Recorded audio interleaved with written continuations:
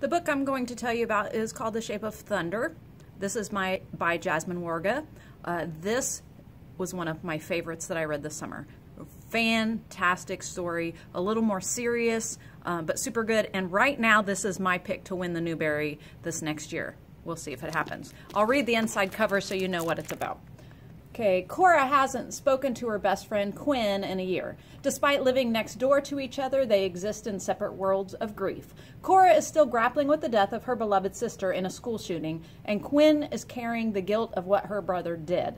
On the day of Cora's 12th birthday, Quinn leaves a box on her doorstep with a note. She has decided that the only way to fix things is to go back in time to the moment before her brother changed all their lives forever and stop him.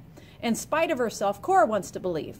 And so the two former friends begin working together to open a wormhole in the fabric of the universe. But as they attempt to unravel the mysteries of time travel to save their siblings, they learn that the magic of their friendship may actually be the key to saving themselves.